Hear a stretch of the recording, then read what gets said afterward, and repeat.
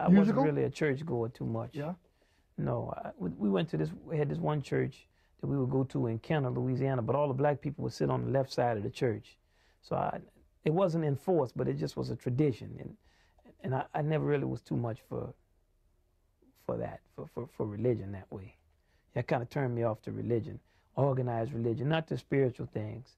And I would always play in different churches, like if they were playing the Messiah or if they wanted somebody to come play Amazing Grace, I would go play, but it would be mainly a gig for me. It's not like I would be there. Well, socially too, after I got into high school, I would go because you could meet some nice women in church. But, so it was that unspoken segregation that kind of turned you off. Well, that, and also just the separatism of the religion. Like, it would be saying if you didn't believe in this, then you were going to go to hell. And I didn't believe, even as a boy, I didn't believe that.